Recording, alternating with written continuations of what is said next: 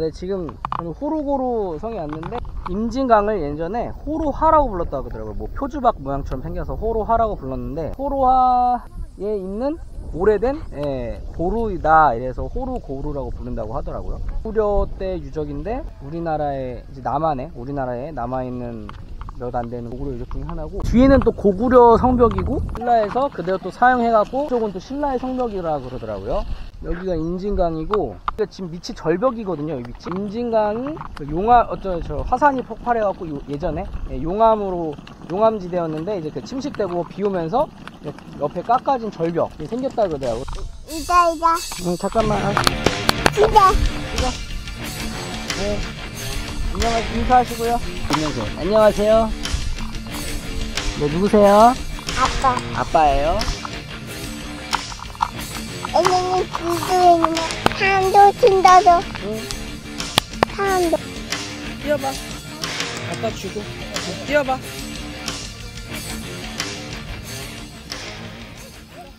절벽 위쪽에 이제 그 삼각형 지형에 생겨진 성이 임진강에만 있는 와, 티라노다. 와, 예린 티라노다.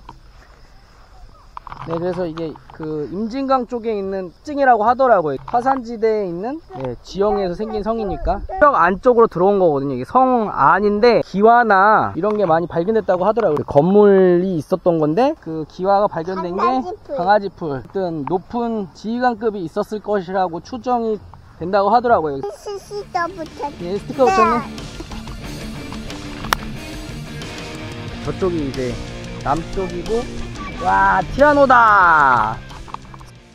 그래서 여기가 이제 신라 쪽하고 고구려의 경계 진흥왕 때 이제 한강을 차지하면서 다시 국경선 비슷하게 했던 것 같고, 강 쪽이 절벽이에요.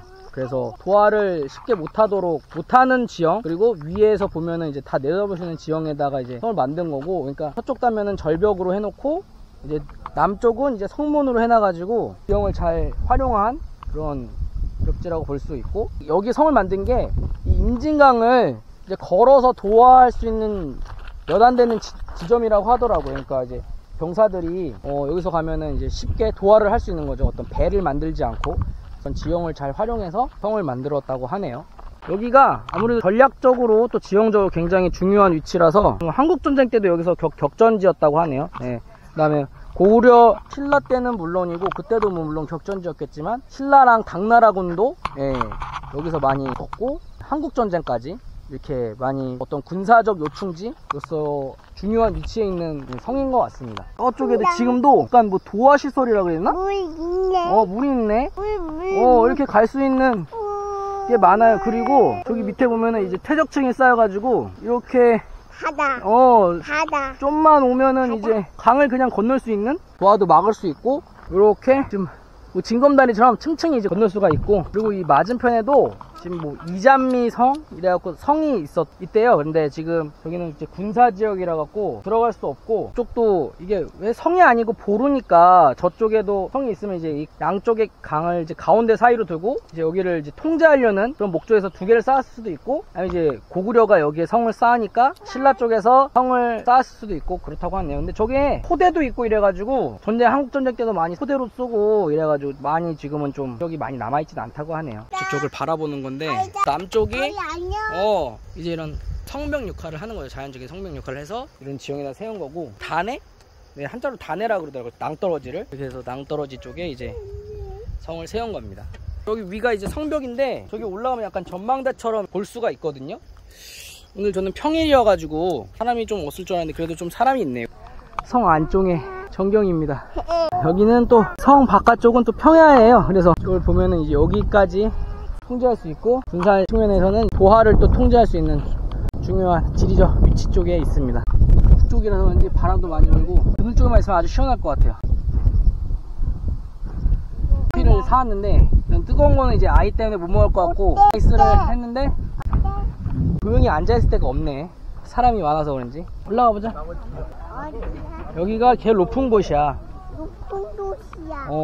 아빠 이안도 도시야. 높은 곳이야. 높은 곳이야. 줄렁 조심해야 돼. 아빠 손 잡아야 돼. 여기는 예린아. 지금 저는 이제 호로고 그래서 가장 높은 곳으로 왔는데, 네, 이제 여기 보면은 위에서 보면은 임진강이 한눈에 보입니다. 지금 이쪽으로 들어오는 이 돌이 유일한 입구입니다. 이쪽으로 들어오는 거. 다 나머지는 좀 절벽이고, 제가 이게 다큐멘터리 아니라 역사 스페셜인가? 근데 이게 현무암이네. 구멍이 뻥뻥 뚫려있네. 이게 이쪽 돌을 썼나봐요. 역사 스페셜인가? 옛날에 본 기억이 있는데, 고구려의 성이 왜 이렇게 튼튼하냐, 돌이 6개인가가 하나로 세트로 이렇게 구성되어 있어갖고, 이제 네모 반듯하게 쌓으면 어느 한쪽 돌이 빠지면은 뭐 무너지거나 하면 이제 붕괴가 되네, 성벽 전체가. 근데 이거는 6개인가 7개가 같이 한 세트로 이렇게 묶여 있어가지고 엇갈려서 있는 거죠. 엇갈려서 있어서 하나 빠져도 바로 무너지지 않고 이제 지지가 되게 이렇게 성벽을 보완했다고 하더라고요. 여기 보면은 해바라기 배경으로 사진도 많이 찍으시고 이러는데, 지금 광개토대왕비가 있어요. 실제 높이를 복원해 놓은 것 같고, 진짜 가서 한번 보고 싶은 유적 중에 하나인데 잘 해놨네요. 그리고 사실 여기 호로고루 온 것도 광개토대왕비도 한번 보고 싶은 것도 있었어요. 그리고 나머지 성들은 다른 별축제도 하고 이렇더라고요. 근데 별축제는 아직 밤에 이제 잠을 자야 되니까. 지금 여기 강을 건너서 파주신데, 여기서 돛배, 황포 돛배라고 해서 돛배를 타면은 호로고루의 그 서쪽 절벽을 볼 수 있다고 하더라고요. 그래서 좀 배 좀 한번 타고 한번 직접 보고 싶어서, 이게 남쪽에서 바라봤을 때 성이 얼마나 그 위압감이라 해야 되나, 그 위치를 한번 직접 느껴보고 싶어서 좀 배를 타보겠습니다. 지금 표를 사고 이제 배를 타고 가는데, 애가 좀 배를 처음 타는데 무서워하지 않으면 좋겠는데 좀 그것도 걱정되긴 한데, 여기 뭐 강물이 약간 잔잔하다고 해야 되나? 잔잔한 것 같아갖고 한번 타볼게요. 배를 탑니다. 배 봐! 조선시대 배처럼 생겼지만 모터가 있는 배. 배다! 배를 쫓아가!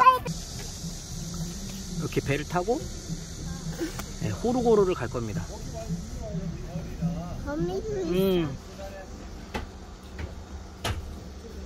더 커졌잖아.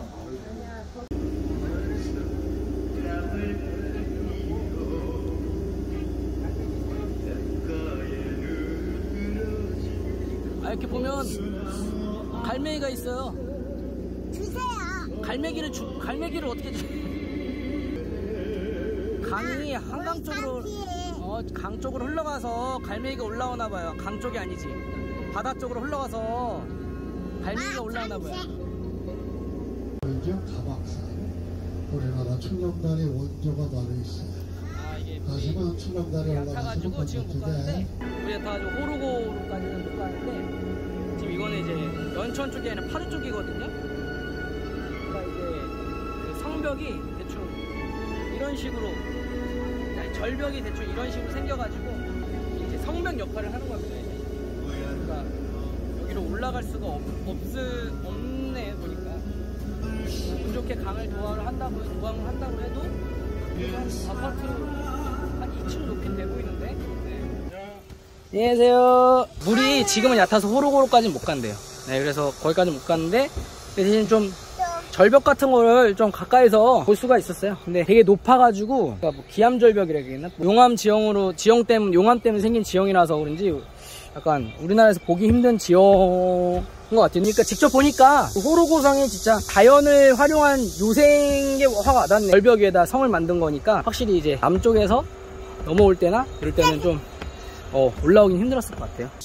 그냥 재밌게 봤고, 그 다음에 좀 직접 진짜 호로고루 성의 절벽을 못 본 건 아쉽지만 그래도 나름 재밌어서, 아이도 배 처음에는 좀 잘 타는데 트로트 음악이 나오니까 약간 집에 가자고 하는데, 오늘 하루도 재밌었고 이제 집으로 가겠습니다. 함께 여행해 주셔서 감사합니다. 감사해요.